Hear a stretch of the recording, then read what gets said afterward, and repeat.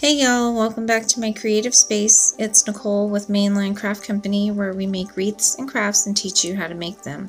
In the shop today, I'm going to show you how to make this fun house divided baseball deco mesh wreath using the ruffle technique. So grab a cup of coffee, get cozy, and let's get started.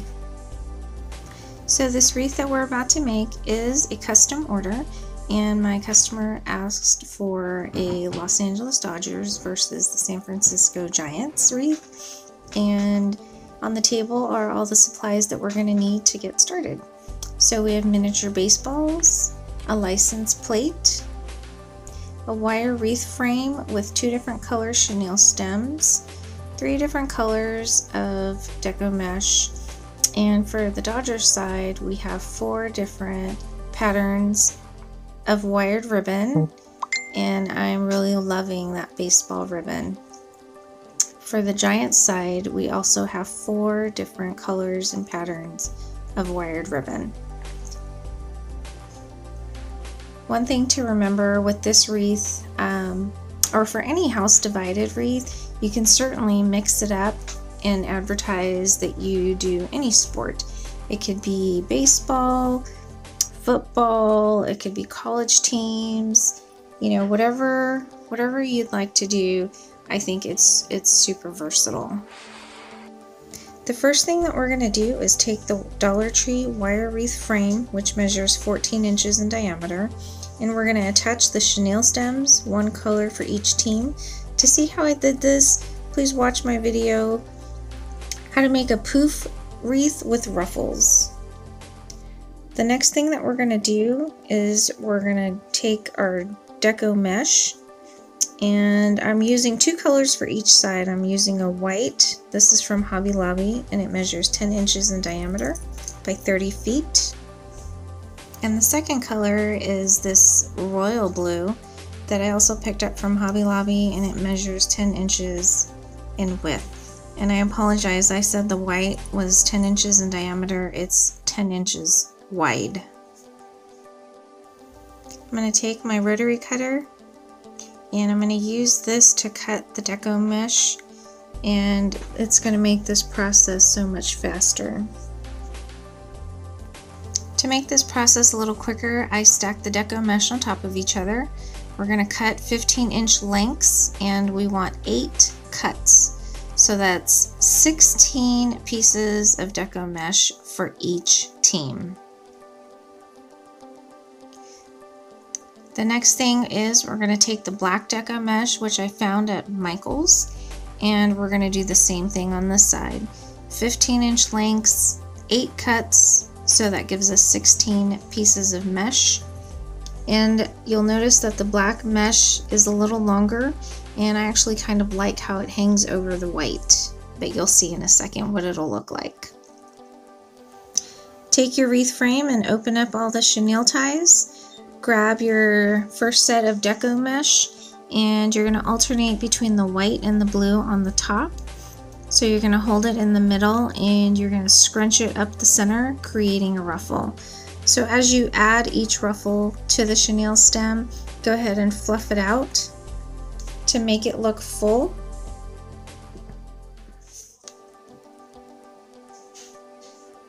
So you're going to do this for each chenille stem.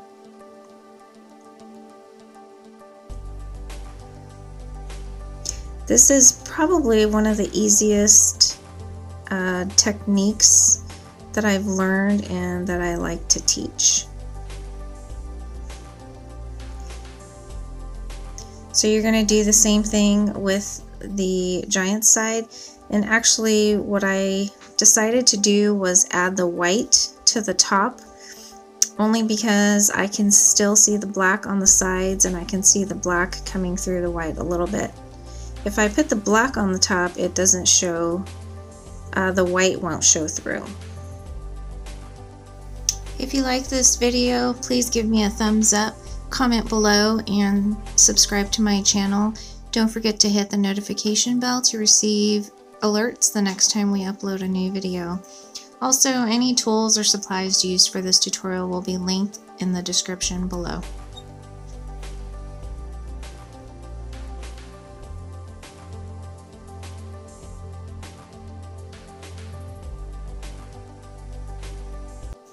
Once all the deco mesh has been added, go ahead and give it a good fluff, because next comes the ribbon. So the ribbon is wired. It's 2.5 inches in width, and I cut 14-inch lengths. I went ahead and also dovetailed the end. So I paired the baseball stitching with the burlap polka dot and the gray and white with the blue and white polka dot. So what you're going to do is take one, place it on top of the other, fold it in half to find the center, scrunch the middle, and you're going to untwist the chenille stem, stick the ribbon in there, and give it a good few twists. Then you're going to open up the ribbon to create an X, and you're going to alternate and do this all the way around the wreath.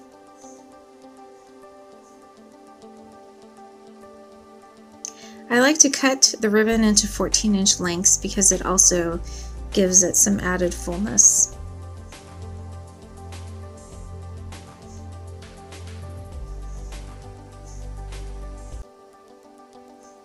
So now on the giant side, I've paired the black and orange chevron with the burlap ribbon and the orange and white polka dot with the black and white ribbon.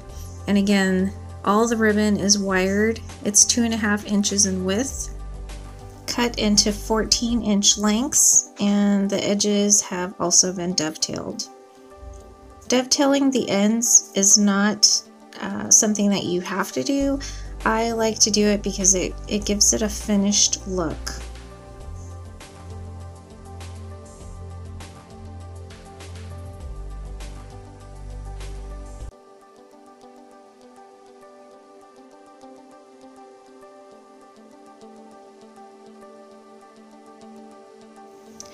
So this is what we have so far, and this is what the wreath looks like once we've added in all the ribbon.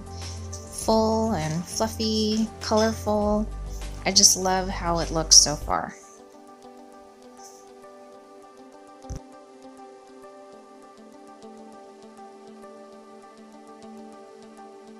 Once you're done adding the ribbon, we're going to go ahead and add the sign.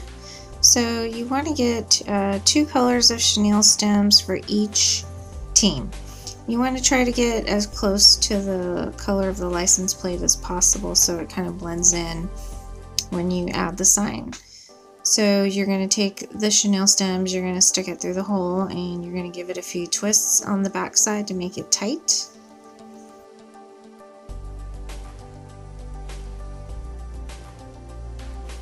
And you're going to do this for all 4 holes.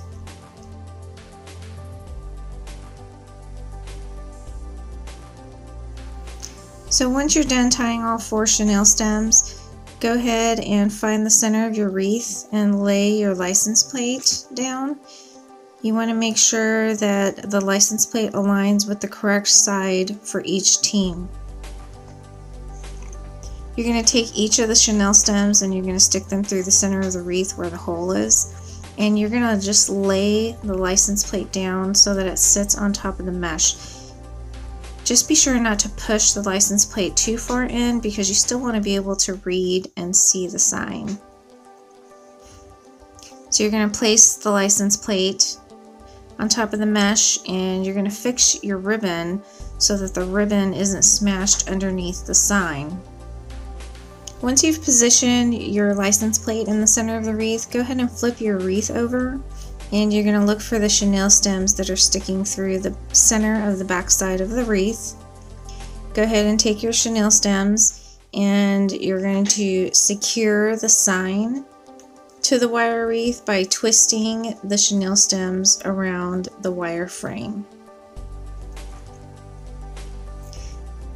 You want to tie it snug enough so that the sign is secure and not loose, but not too tight to where it pulls the sign through the wreath and to where you're not able to read it. Go ahead and do this for all 4 chenille stems. Once you've tied each of the chenille stems a couple times, go ahead and flip your wreath back over to the front just to make sure that you have your sign in the center. If you're happy with it, go ahead and flip it back over to the back side and finish securing the chenille stems to the wreath frame.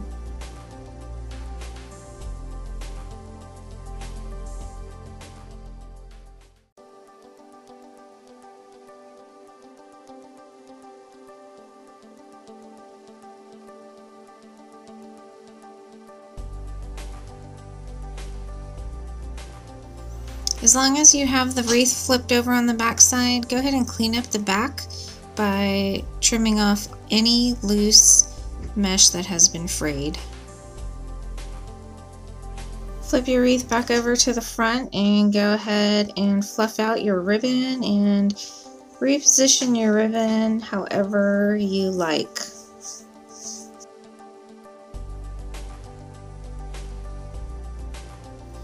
Go ahead and clean up the front also by trimming off any loose pieces of mesh that you find. Once you're done fluffing all the ribbon, we're going to go ahead and add the miniature baseballs. So what I'm doing right now is I'm just placing them in the spots that I think I like or where I would like them. I originally started out with 6 baseballs, but I went ahead and added 2 more for a total of 8. So I placed 4 around the outer ring, alternating each ribbon spot, and 4 on the inner ring, and they ended up being at the corner of the license plate. Once I was happy with the placement of the baseballs, I went ahead and hot glued each one of them in place.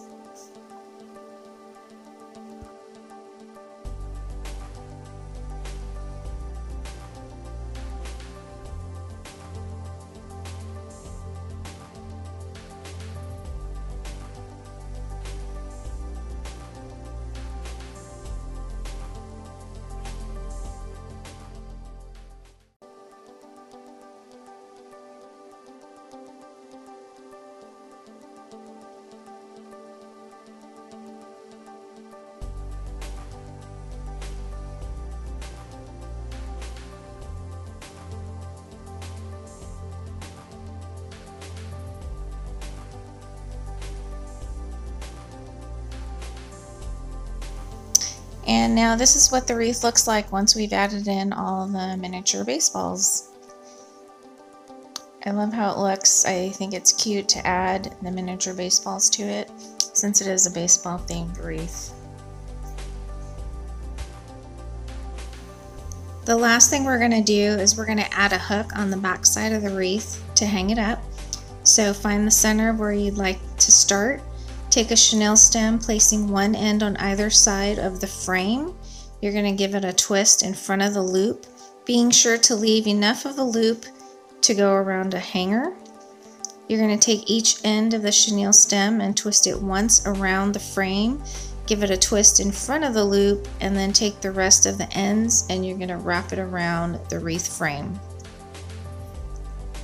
One thing about this hook on the back side with the chenille stem is it gives it enough stability and security for anywhere you'd like to hang it. Once your hook is in place, go ahead and flip your wreath over to the front, give it a good look, and make some last minute touches. Fluff out the ribbons and clip off any loose mesh that you see.